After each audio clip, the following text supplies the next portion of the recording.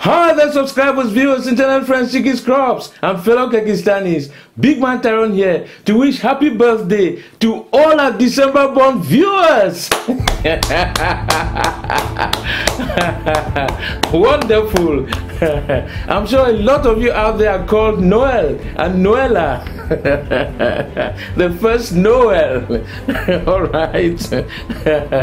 Now, one thing I love Christmas, guys, is because, you know, it's a time of singing, a time of so many beautiful songs from every corner of the earth.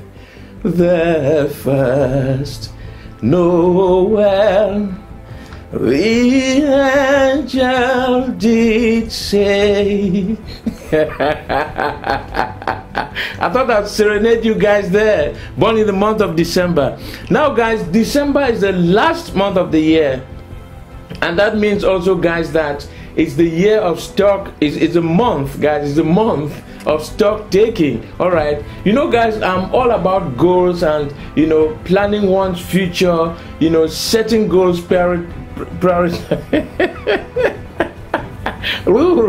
setting goals, prioritizing them, achieving them, guys. Okay.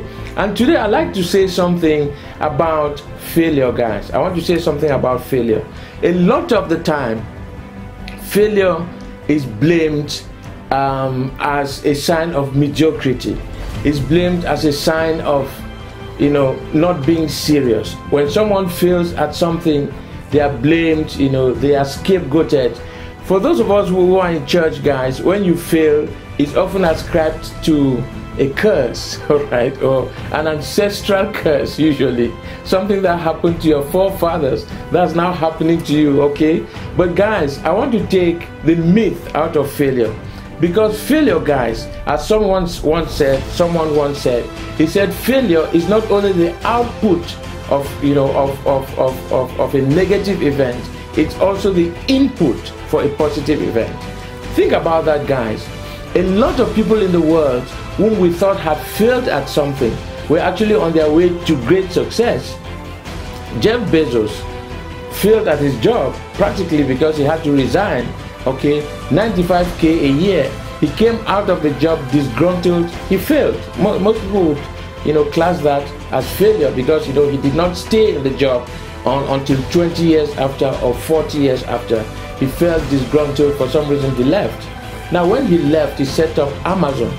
Now, do you think that that failure at his job was beneficial? I think it was.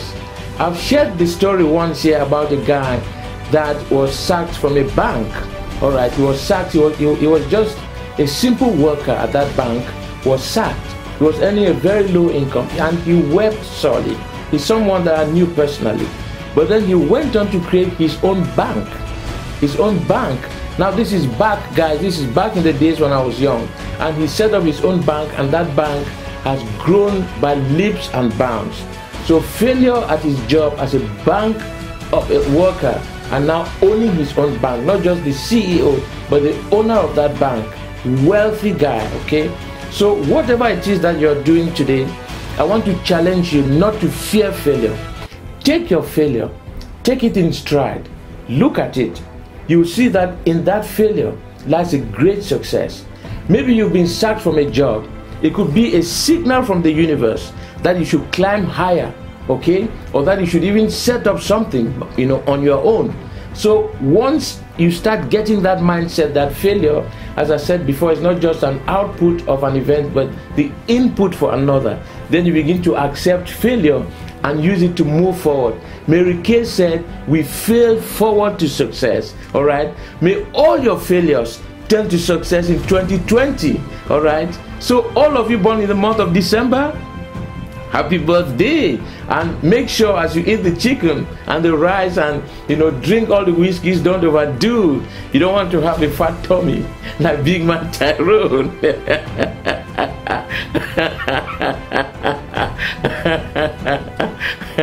Feliz Navidad, my friends. Big Man Tyrone out.